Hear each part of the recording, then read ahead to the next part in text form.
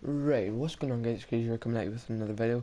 This is a short video, just say it's going to be no gameplay today, because I was going to do a live stream on NBA 2K16, but it seems to be bugging out a little bit, probably because I'm doing a massive update for it. It's like a 49GB update, so hopefully that should be finished by tomorrow, and there should be a live stream on NBA 2K16 tomorrow. If you didn't see yesterday's live stream on Gone Home, make sure you go check that out.